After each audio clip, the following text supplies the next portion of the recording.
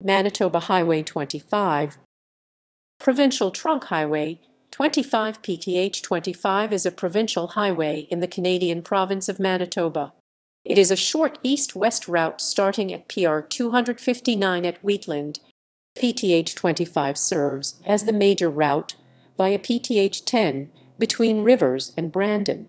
The speed limit on this highway is 100 kilometers per hour, 62 mph. History. PTH 25 was designated originally in 1928 from PTH 2 east of Carroll to Brandon. In 1929, it extended south to Boissevane, replacing PTH 20. In 1937, it extended south to the North Dakota border. In 1938, this route became part of PTH 10. PTH 25 was designated in 1953 along its current route. Intersections.